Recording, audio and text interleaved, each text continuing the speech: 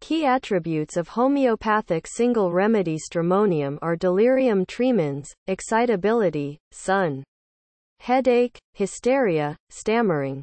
Indications. Stramonium is a chief remedy for many mental conditions like excitability, delirium tremens, hysteria, loquacity, etc. The patient has a disposition to continuous praying, beseeching and entreating. The patient is easily excited by bright object or reflected or dazzling light such as from mirror or flowing water.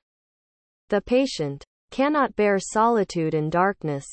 Awakes from sleep with shrinking look as if he is much afraid of the object seen. During delirium, the patient gets up and wants to escape and therefore, he runs away and hides himself in a corner, difficult to be located. The patient feels his head is scattered in many pieces.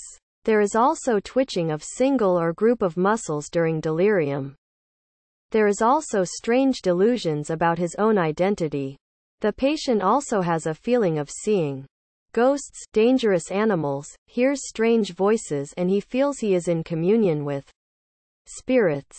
Stramonium has marked action on sun headache or headache caused by shock or fright. There is intolerable pain in forehead and over the eyebrows. Boring pain in forehead and temples. Head feels as if scattered about in many pieces. Pain is worse after sleep, in darkness or looking at bright objects. Headache is preceded by obscure vision. Stramonium is also indicated in stammering. Mouth is dry, with viscid saliva yet aversion to water with stammering tendency.